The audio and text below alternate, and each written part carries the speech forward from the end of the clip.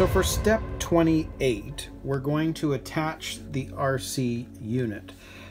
So what we're going to first do is put the speed controller down by double-sided tape. Then we're going to put the radio down.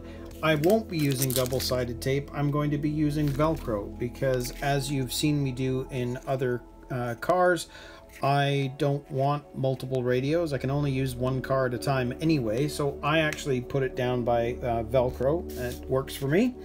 And then we're going to attach the motor, and then we're going to clean things up with the nylon bands. And actually there's something pretty cool with this car. They've actually got holes in the chassis specifically designed so that you can tie everything down with these straps. So it's kind of cool. So by the end we should have the car looking pretty clean with all the cables out of the way. So I'll set this up and let's get to it. So the first thing we're going to do is attach the speed controller to the chassis.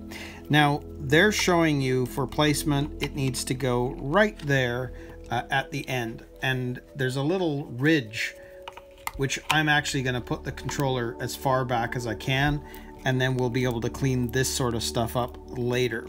But what I've done is I've pre-cut the double-sided tape, so we'll stick on some of this to one side.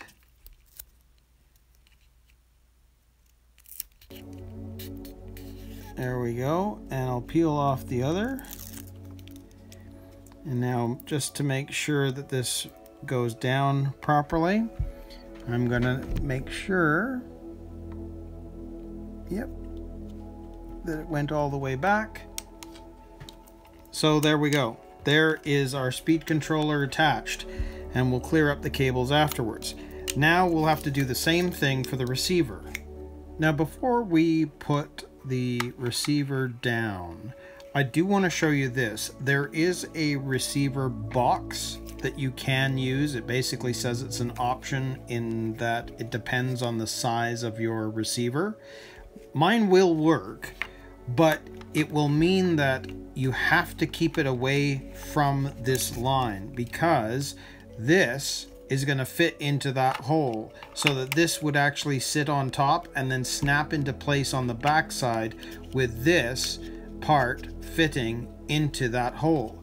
So you don't want to put the receiver there because you won't get the box on. So if you do want to use the box, you're going to need to make sure that it is out of the way so that this is going to slide on without any problems. Now for me it's not too big a deal, because what we'll do is I'm gonna stick this on here first,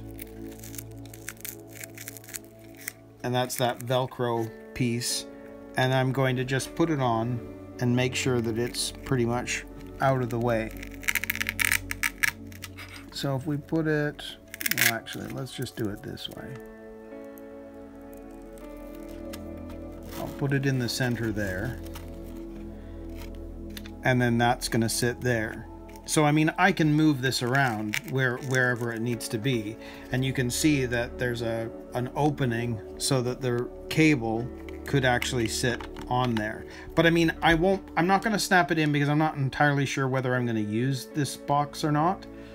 I probably will, and I can snap it back on and snap it off again, but obviously I still have to get the cables hooked up. But we'll just leave it like that for now. But just note that if you're going to use this, just make sure that you put the receiver in a position that it's out of the way of that hole in the chassis. So now that we've got both the receiver and the ESC attached to the chassis, we're going to move on to cleaning up all of the wires and the cabling, and of course connecting the motor. So we'll do that, and then we'll just sort of finish this off and we'll move on to the next step.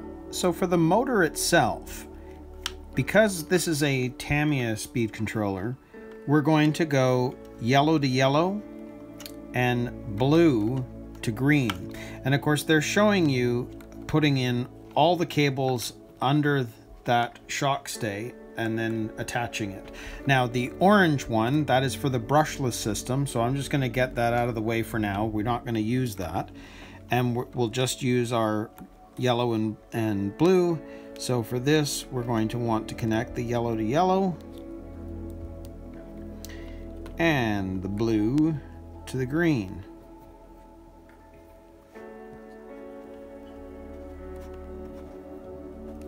So there's our motor cables. So I'm just going to push that a little bit and then pull them through a little bit too.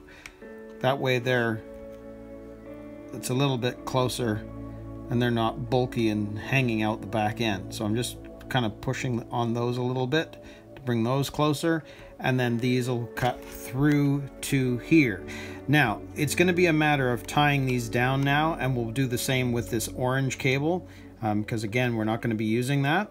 So we will strap this down. So I had to take another look at the way this is shown in terms of how they want the zap straps on to tie everything down. I decided that's not the way I was going to do it. So I'm going to show you what I've done here. So with the motor ones, they were showing, you know, using a zap strap and pull them together. I'm not really seeing any reason why I would really do that here. So I'm not going to. But the one thing I have done, which I think is super cool here, if you look at the steering servo, they want you to run the wire along this sidewall piece, and then you strap them down with zap straps, and then of course it's going up and into the speed controller. So the cable is completely out of the way, which I think is super cool. Well, then I thought, well, we don't want that orange cable coming off the ESC, so I've run it down below and zap strapped it to the other side, because otherwise this is sitting up here, it's going to get dirty, and if it's not going to be used, why would you do that? So I've zap strapped it down below, and now it is out of the way.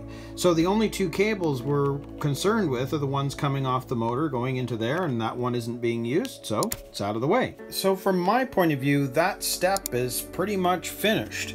So we are done with step 28, and we can move on to step 29, which is the wheels.